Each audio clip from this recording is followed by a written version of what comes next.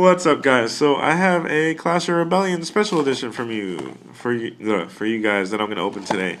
I just picked this up at Walmart. Not bad. You get 3 packs of Clash of Rebellions and 2 of 4 super rare cards, which are on the back. So let's crack this guy open. We can open her.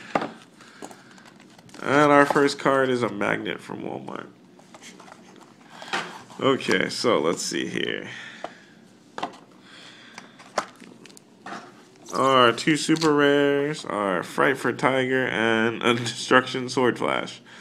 What the hell? Okay. I feel like I just saw those. Alright, so 3 packs. And the pack doesn't want to open. Performage, Trick Box, DEVPRO. Oh, there goes Performage Trapeze Magician.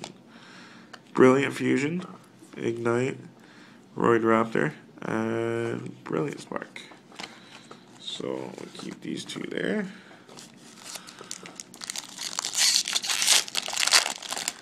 That's nuts. DD Pandora, Aroma Garden, another Ignite. Balance of Judgment, Frost Vassal, Stilt Launcher, Ignites, and a Camel Lump.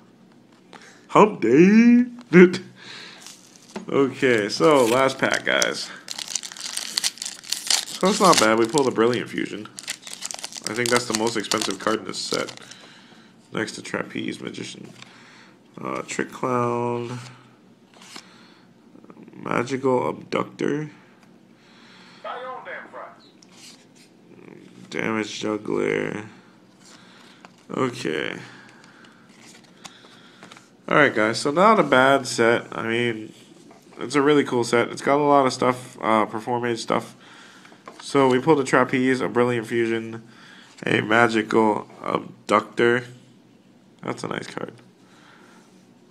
Yeah, so if you like the pack openings, guys, give it a big thumbs up. I will do more pack openings for you guys.